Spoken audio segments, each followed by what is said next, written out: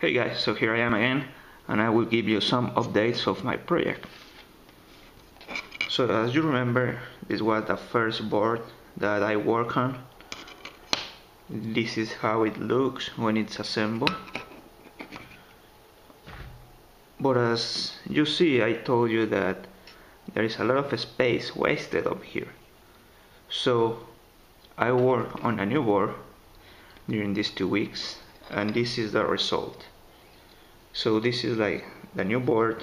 Everything is packed pretty tight, as you see. If you compare these two side by side, it will look like this. So it's actually like pretty small.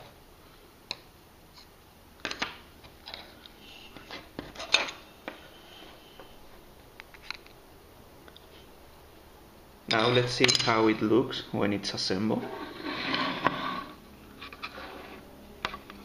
Here I have it.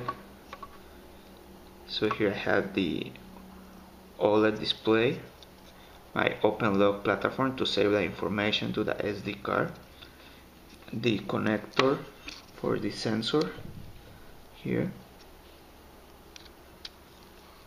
If we turn it around, on the other part we have our Arduino Pro Mini, our battery, our real-time clock, our on-off switch, and this is like a bridge if you want to add something to turn it on automatically.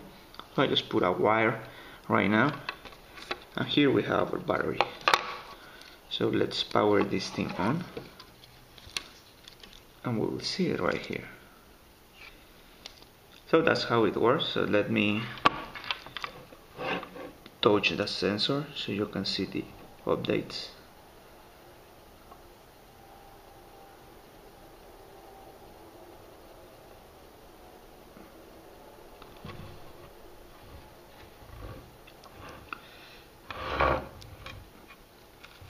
So this is like a quick update of what's going on. I'm still waiting on the board to mount the sensor.